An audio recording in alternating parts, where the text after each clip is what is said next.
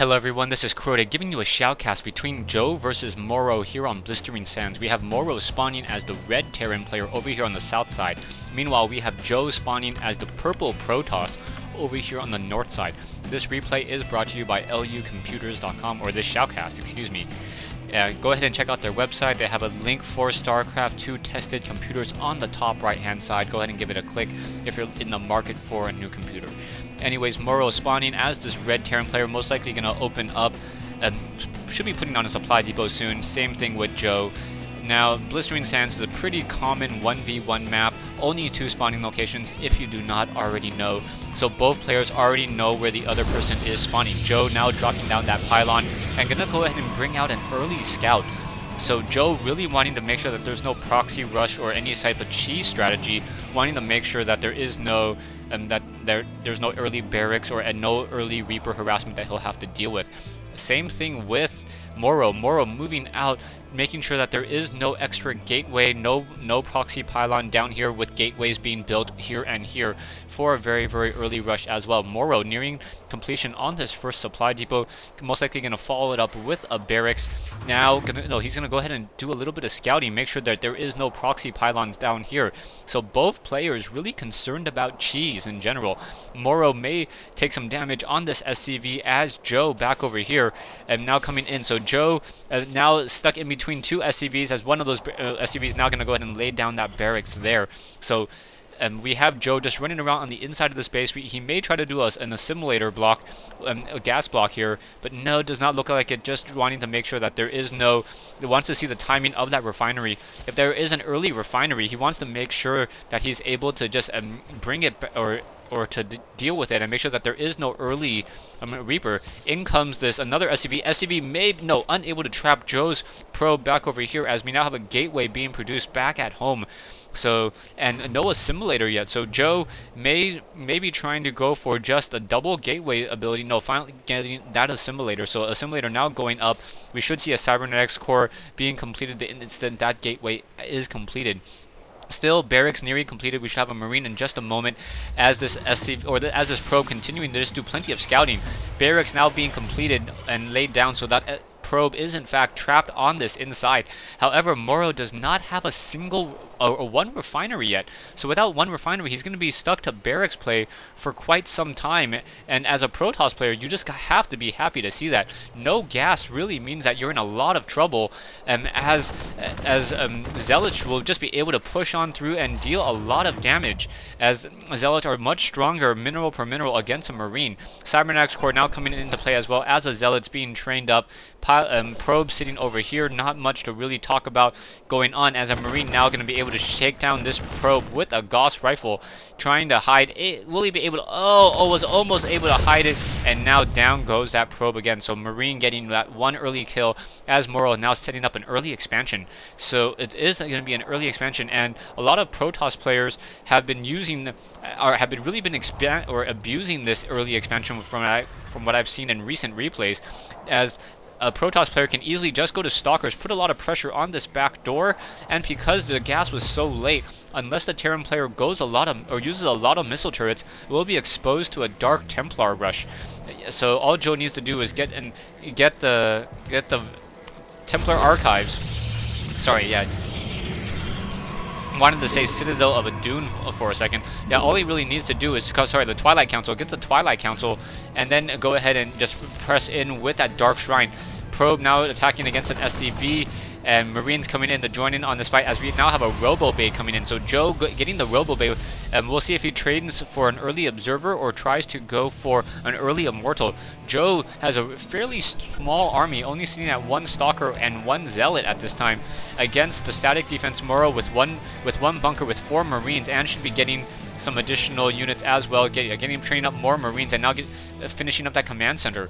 Really, we have not seen a factory yet, so getting 2 extra barracks and no tech labs on any of these barracks. I spoke too soon, as a tech lab now going down for Morrow. Morrow should be getting some Marauders in just a moment, so this gameplay may be a mass Marauder gameplay, as well as SCVs are going to go ahead and head over to this low ground command center, now being upgraded to an orbital command. So orbital command should be able to just mine some additional minerals, as well as we may go into a 3 racks mass Marauder strategy. Stim pack being researched along with concussive shells most likely, as that would be the stronger option. Or are we going to start seeing some more Marines? The barracks now being completed. So yeah, this is going to be a Marauder Marine strategy instead, and this will be all off of one gateway, or sorry, one refinery. I am very tired, but really Joe doing a great job foreseeing this whole entire strategy with mass infantry, and now getting the robotic support bay. So with that robotic support bay, it will be fairly difficult for Morrow to really counter those Colossus, especially if those Colossus have the extended thermal lance range. So with that robotic support bay coming in, we should see in just a moment Colossus being trained up. Is he saving chrono boost? Yes, he is saving some chrono boost for that Colossus. Doesn't have enough gas to train up the extended thermal lance range and that Colossus just quite yet. Army sizes, Morrow sitting at 400 versus Joe's 275. And how will this all work? More Zealots being trained up, chrono boosting that Nexus. And now we should, yes, see that Colossus come in. Extended thermal lance range not being researched just quite yet, as more Zealots now being warped in. 3 gateways, 1 robotics facility, and a robotics bay now, and with no upgrade. Okay, get some rest. Get some rest, Crota. Stalker now pressuring on this back door back over here. Marauders and Marines perhaps trying to do a little bit of a push. That is a very, very small army for such a late stage in this game, about 7 minutes into this game, and all he really has is Marines and Marauders composing of 600 minerals. He does have a fairly strong harvesting count, sitting at 1100 minerals a minute, so as long as he has enough production, he will be able to produce a lot of units. And now getting additional tech labs, so going into 5 tech labs now, and we should be seeing an additional refinery as well. Yeah, so more refineries coming into play. So those mass refineries, we are going to see mass Marauders. And as long as Joe does catch sight of all of these barracks, really needs to start training more Colossus. One Colossus is not going to be enough. That extended thermal lance range now being researched, so those Colossus will have a range of 9, which is absolutely critical in this fight. But he does not have any forge for any additional weapons upgrade, and no Zealot charge. Now in comes another Colossus, so a second Colossus coming in, so 2 Colossi with Zealots and Stalkers. So this should be a fairly strong push coming in from both sides. Will Joe be able to push in with this army? Zealots, Colossus, and Stalkers, or Colossi and Stalker versus Marines and Marauders. Taking a look at the production tab, we have 5 Marauders being trained up, so that is a very, very massive Marauder army, and you're going to see all of a sudden Morrow is going to jump up in army size very, very quickly, as he's producing so many Marauders off of 5 barracks, and should be able to continue to produce more fairly easily as well, since Marauders only cost 25 gas.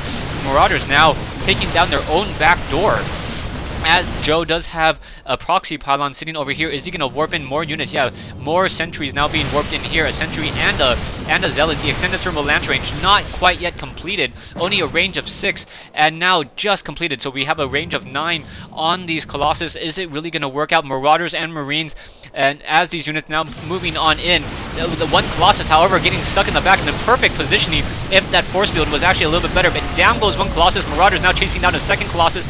And this is a really, really bad fight. Morrow with that perfect positioning, now kiting more of those Zealots, and you can see as those Marauders continue to kite, more and more of those Zealots are just going to be torn apart.